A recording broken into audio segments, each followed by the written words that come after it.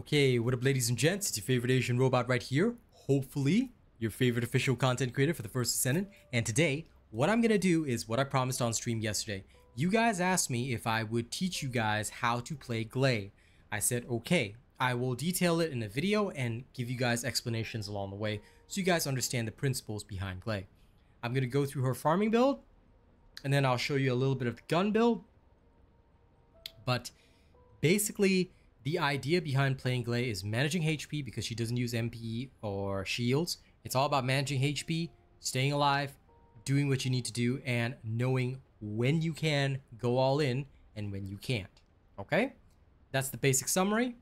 Let's get into it. But before we do, don't forget, if you haven't already registered me as your content creator, make sure you do so via the link in the video description. Okay? Let's get started. Now, you should already know how to build Gley's farming build. I have slightly updated it, like just marginally, but I leave it up to you whether or not you want me to post the updated version. Okay, when you're using her farming build, the first and most important thing that you're probably going to have to take into account is external components. For external components, I usually do not bother with any sets. You can use Slayer set, but the value is not that high. It's better to use the Peacemaker, in fact. So normally for farming set, we'll obviously use module drop rate. For the sensor, she doesn't use MP, so all this extra max MP is quite useless. I'm just going to stack the usual annihilation sensor with HP recovery modifier, consumable drop rate. That's most important to her. All right, you want to have that. Then for her memory, all right, defense is the key. So I usually go with one that has a double defense roll, something like this. All right, and a gold drop rate modifier is fine. Then for your processor, you just need one that has equipment drop rate. So I would recommend, well, like you can literally run any kind of processor. Equipment drop rate, max shield, like there's no modifier that suits her here other than resistance. So if you really want resistance, you can put that on. But otherwise, this is pretty much it. So here you go. Okay, so your Gley is set up that way. In this way, with her farming build, she should have roughly 21,000 hit points, give or take. Pretty solid defense, about 17,600. I have chosen to drop the defensive mod here in favor of full hit points and then just maximizing her range. Basically, I've given her Sanguification a 34.4 meter range, which is, as you can imagine, close to max, and it is ridiculous. And basically, the build is the same. If you guys want me to drop this build in a detailed explanation video, just ask and I will. Reactor actually matters here. Gold would be preferable, but gold is difficult to level up weapons with. Like, if, let's say I wanted to level up the Peacemaker, I probably wouldn't be able to get away with a purple reactor because I'd have to hold it in my hands. So unless you have a reactor, gold reactor for the Peacemaker, in which case you still wouldn't be able to level up other weapons, it's best you just use a purple reactor. It's good enough, especially for farming. I just have one that has dimension, non-attribute, and non-attribute skill bonus. If I could, I'd get non-attribute and dimension skill power boost ratio on it. But this is basically it. All right. So how do you actually use the farming build? Let me demonstrate in actual combat. Okay, so we're going to go to White Knight Gulch, private mode. Here we go. Forgive the loading screens. I do enjoy editing my videos from time to time, but a lot of the time with like these types of proof videos, I don't do the editing so that I can, I guess, prove in a way that everything is legit. Everything that you're seeing is 100% legit. So yeah. Okay. Now,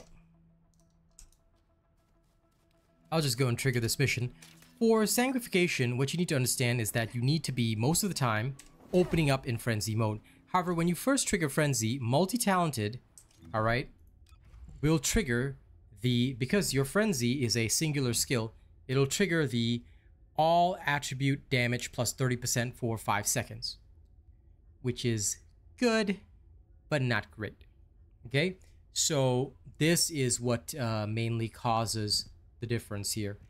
This, but your Sanguification is dimension, which is cooldown. So make sure when you're going into Frenzy, you already have the multi-talented buff up.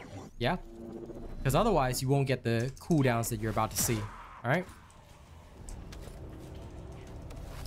Now I'm holding the Peacemaker in my hand because the Peacemaker's unique ability also empowers her Sanguification. All right, she can stack that real nicely and get some pretty good damage on it. Now, the main thing about this is to manage hit points. I want you to pay close attention to the hit points bar. All right, I'm gonna trigger everything here, and then I want you to pay close attention to that bar. The crucial key to all of this is managing your hit points. That's it. It's literally all about that. As long as you manage your hit points well, you'll be all right. If you don't, then you're gonna have a bad time. All right, here we go. So make sure that you always have your multi-talented cooldown up, the dimension version, of course. This will allow you to like literally cast Massive Sanguification with practically no cooldown. If you happen to have the Peacemaker, you can also take advantage of that, all right, to gain the buff, which helps you deal a lot more damage. Thanks to the massive range on this, and like I said, you want the updated build, I will happily post it. But the massive range on this just allows you to crush, like so. Crush. And everything in 34 meters of you is going to die. Now, take note that this updated build also squeezes in HP collector, which is really, really good, because I can practically run around without having to switch over. Now, if you do get low on hit points, right? If you do get low on hit points, here's what you got to do. Swap back, all right? Then once you see enemies around you, summon their health, trigger your frenzy again, and then you can start firing off. As you can see, I did not need to do that. But this is how this build operates. All you want to pay attention to is your HP bar. All right? My rule of thumb is that I must be able to cast Sanguification twice without dying. All right? Pay attention to how much is being taken away each time. And I check and make sure that I always have 2 casts. All right? Bye-bye. Again, sorry about the coughing. Cold weather returns, so it's been rough, even though it's supposed to be spring. So the weather like alternates now between like cold and hot, and it's been wreaking havoc on my body. But that's how it goes. All right. As you can see, the slightly updated variant of the old build. I mean, still basically the same principles, but this slightly updated variant has more range, foregoes defense, especially with the inversion boost. You know, the one that gives you extra hit points. It may not seem like much, but it really does help. All right, it gives you a good boost overall, so I really do enjoy it quite a bit. There you go. It's just like that. Just keep murdering targets. You know, do what you need to do. Very little effort required. This is Gley. She just crushes their hearts and souls. Like so. Oh, I love it a lot.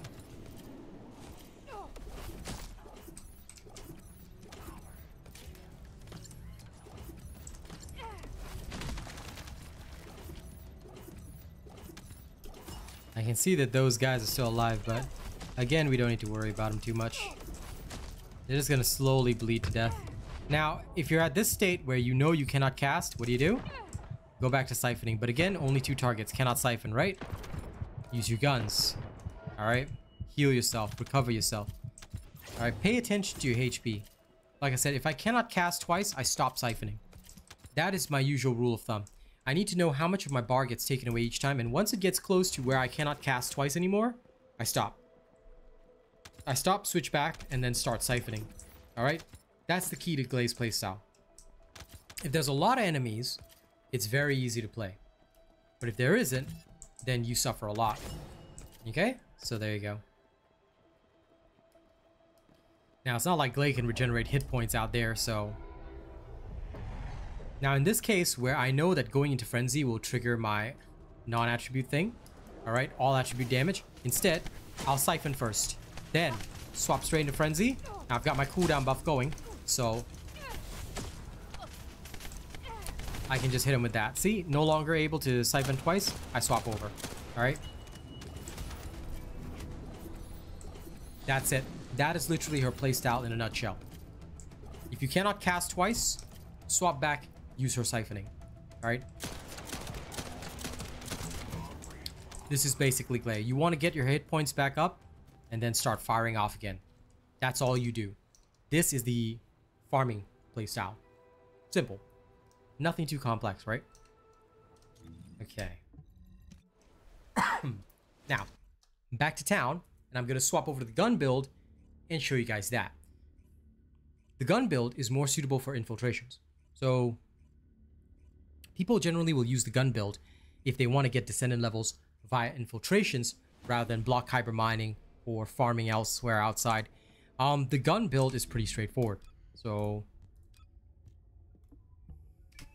gun build reactor doesn't matter. Skill cooldown duration up is all you need. Okay, annihilation set here, which has been gone through, which I've gone through in the gun build video.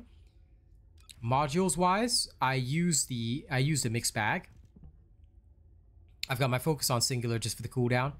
You know, all the usual stuff that I showed you in there. And HP collector or walk a tightrope, it's up to you. I recommend choosing based on your personal preference. Okay. Oh, one more thing. For the gun build, I try to make sure that the cooldown and duration of lethality is as close as possible. My cooldown is down to about 9.8 and my duration is 9.6. So I practically have unlimited ammo, right? This is the same gun build that you guys will see me utilize in so many situations, because this is just how we do things. Okay, let's go. Gun build against just anyone will do.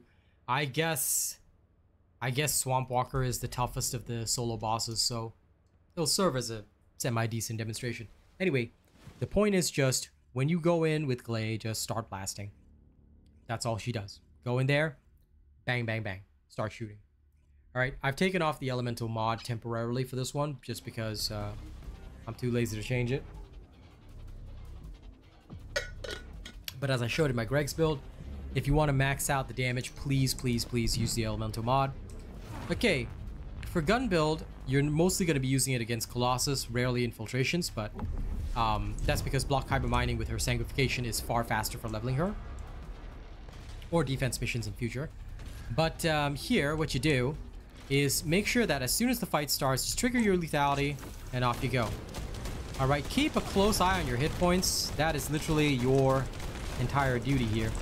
If you do not keep a close eye on your hit points, you will suffer. Now, every single time you run low on lethality, you trigger it again. Why?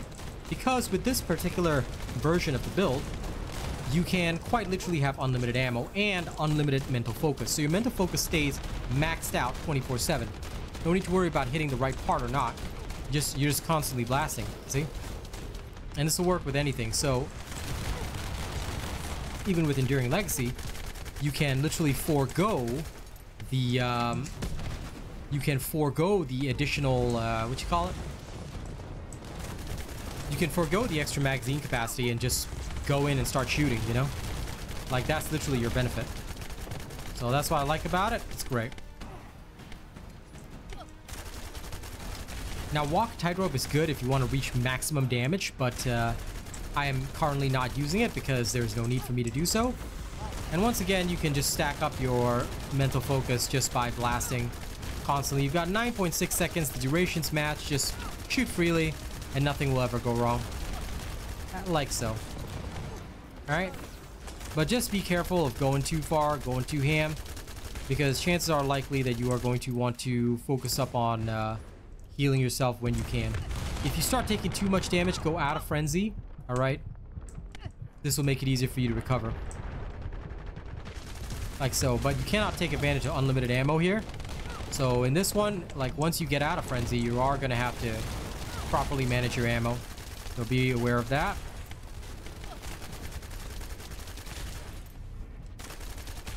But there we are. Okay. Back into frenzy. Here, there's no need to worry about cooldowns and things like that. Then just start blasting. As you know, Gley's variant of the of this particular weapon, Greg's, uses the mental focus instead of real life fighter, so you don't have to sweat. You'll get roughly the same results. Just start blasting. Just keep blasting and you'll be fine. Alright, keep blasting and the thing will die. There you go. And that's it in a nutshell. That's the gun build. All you want to do is watch your hit points. Same as Sanguification to an extent. What you're doing is you're just preparing. If your hit points are too low and you cannot genuinely, like, you know, cast your lethality more or stuff like that, just take off your frenzy, heal for a minute. Now, I usually will take off Frenzy if I ever get down to about 33% of my hit points. That's usually my safety limit. Okay, if I don't get down to that, I will just keep on blasting, keep on blasting, keep on blasting. Leverage on your tankiness. Leverage on your tankiness, abuse it, and that's basically how you play Gley. All right, this is how I do it. I hope that this helps other people come to grips with their playstyle. It's all about managing hit points. Try to minimize your workload with other things, like don't worry too much about cooldowns, everything. If you get it set up properly, none of that will matter. Manage your hit points, and that's all it takes. Okay? Thank you very much for watching this video. I hope it was helpful to you guys in learning how to play Gley properly. All right? Hit point management is the key. So make sure you're doing that. And if you guys want the updated farming build, let me know. I'll drop it tomorrow. Okay? Thank you guys. Don't forget to like, share, and subscribe. Okay? Don't forget to keep supporting the channel. It is October. It's a new month. So if you want to get shout outs in my videos, all you got to do, send some love on stream. Your name will be up there just like it is every month. Thank you guys. See you on the next one. Oh, register me as your creator. Catch you later.